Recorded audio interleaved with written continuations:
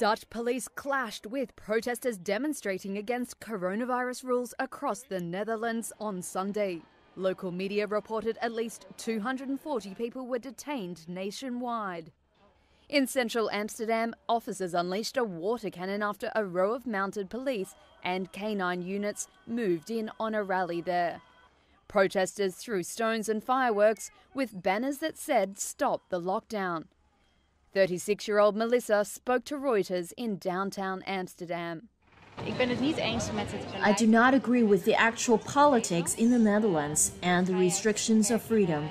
The elderly are vulnerable, but there are also many young people who are vulnerable. And young people are the future of this country.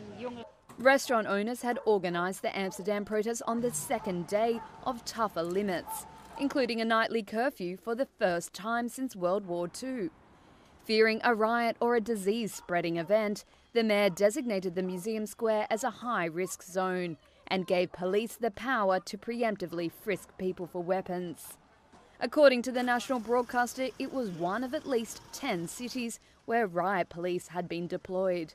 It also said vehicles had been set on fire and there were reports of rioters looting stores. Schools and non-essential shops have been shut since mid-December, following the closure of bars and restaurants 2 months earlier. Overall, new infections in the country have been declining for a month and fell again on Sunday.